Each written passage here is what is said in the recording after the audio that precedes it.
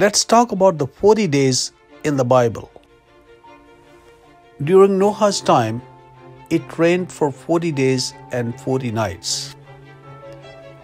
And Prophet Moses spent 40 days and 40 nights at Mount Sinai with God. And the Israelites spent 40 years wandering in the wilderness.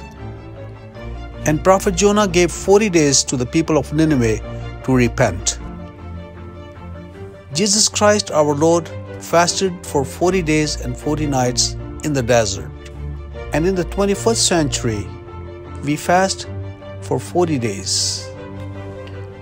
In the Bible, number 40 stands for perfection and purification. According to the Bible, one needs 40 days and 40 nights to be completely transformed. God bless you all.